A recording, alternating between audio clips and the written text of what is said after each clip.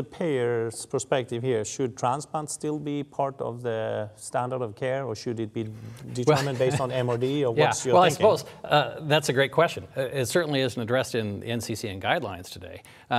But based on this Forte trial, I look at that and say, you know, these patients who got a transplant did no better, unless they were at high risk, than patients who continued triple therapy. And so why would we expose a patient to the toxicities of an autologous transplant compared to continuing therapy? And I think not only is that the patient-friendly thing to do if there's no difference in the outcomes, but if it's also a lower cost to the patient and to the system, I think those are the questions that we need to ask. And if our staging systems or our risk prediction systems aren't adequate today, then we need to focus on how do we better predict who's going to be a long-term responder without the need for transplant.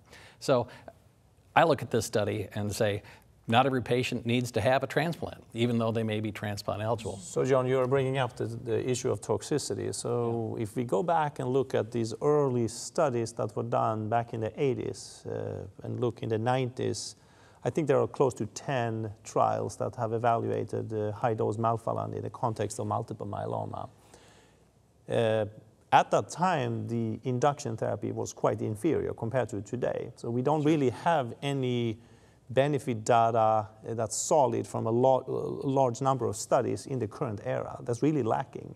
So the perspective that transplant really is very useful, for the most part in the literature comes from older studies. Right.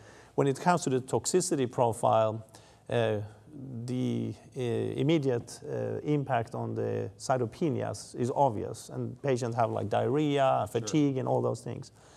There's much less information on the long-term toxicities because patients used to, unfortunately, have a shorter lifespan in the past. So if you look today, the average patient, according to SEER, who is around 50 or so, with no other comorbidities, has probably 10 to maybe 20-year projected overall survival. So if you give melphalan and you follow someone over time, what's going to happen? What's the risk for AML, MDS? And there was actually a study looking into available data published in the fall of 2018 from the CI-BMTR registry. And they compared it to the general population. And they looked at the rate of AML and MDS in these transplanted patients from the registry. Yeah. And then they use SEER as the comparison also. And what they show is that the added risk from transplant is about 50 times. So 50 times higher risk of having AML, MDS at 10 years of follow-up. Wow. You could criticize and say that 50 times what? That the risk is low, it's only 1 or 2% or something like that. So yeah. The counter-argument would be that if you don't have good therapies, the disease is more dangerous than these low absolute risk. Yeah. But still, the risk magnitude is quite high. And if we add 10 more years of follow-up, where are we going to land? These are important perspectives. Yeah. So I think your point is that, your initial point was that the paradigm for treating transplant-eligible patients hasn't changed, even though the backbone therapies or induction therapies have.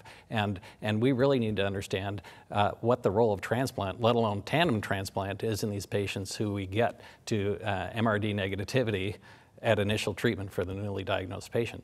Because if we're exposing patients to a single transplant or multiple transplants without evidence of long-term benefit, or at least in terms of overall survival, then we're actually likely causing harm. There was a study by Stottmeyer published this year in Journal of Clinical Oncology that looked at, I think it was